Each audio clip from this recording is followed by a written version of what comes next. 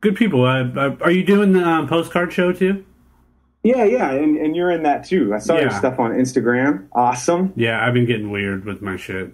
Well, I've been getting weird with my shit. It feels like it's the right time to do that.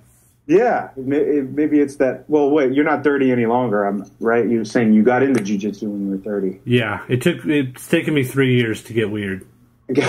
Nice.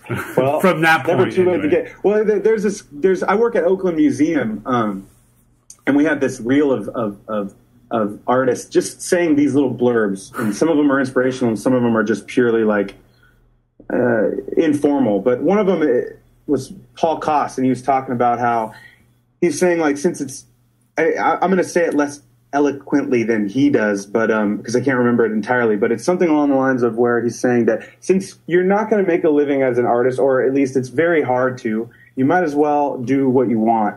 Like any demons, anything you have, anything you need to express, anything you need to get out there, it's like you might as well do it. And then he said something, tongue-in-cheek. He said, it's been terrible for my career, but wonderful for my soul. And then he laughs. And the irony there is, like, he's showing in museums, so he's doing just fine. Yeah. And it's one of those things where it's like, it's a good thing that he was able to do whatever he felt like, because it got him to where he is today.